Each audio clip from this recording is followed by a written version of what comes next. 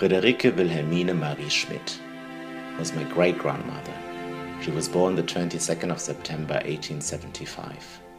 She lived in a small town in Germany where she and her husband, my great-grandfather, had a hotel.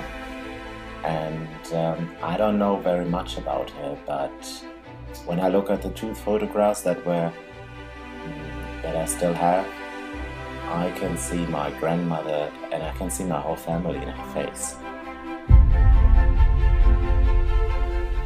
Marie was born in a small village in northern Westphalia, and she apparently had a sister, and her parents died very early when they were still teenagers, so they were split up and grew up with relatives.